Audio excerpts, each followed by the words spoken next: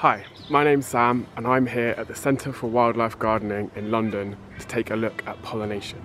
So what is pollination and how does it work? I'm going to have a go at showing you by doing some pollination myself. I've got a paintbrush here and I'm going to use it to mimic the action of a pollinator and have a go at pollinating this marsh marigold flower. I'm using the paintbrush to pick up pollen from the anthers, which are the male parts of the flower.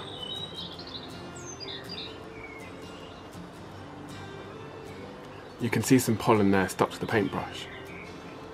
I'm now racing across the garden to find another marsh marigold flower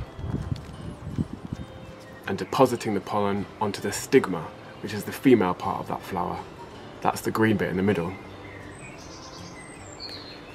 This flower is now pollinated and can produce seed that will turn into flowers next year.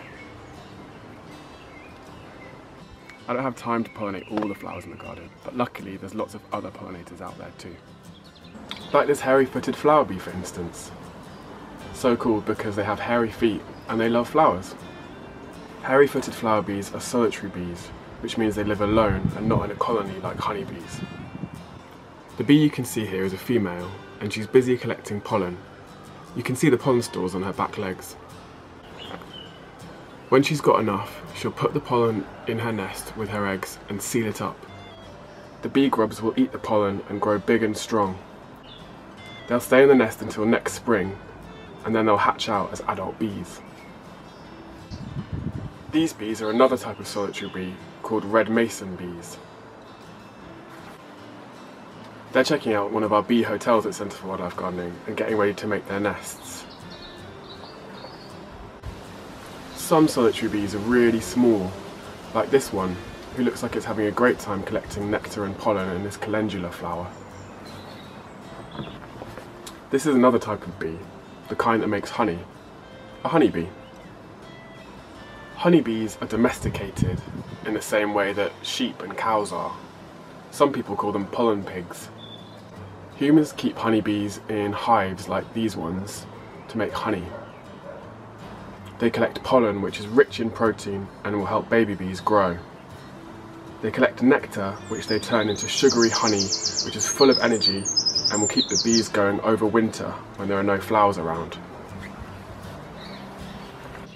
Pollination is a beautiful example of cooperation in nature.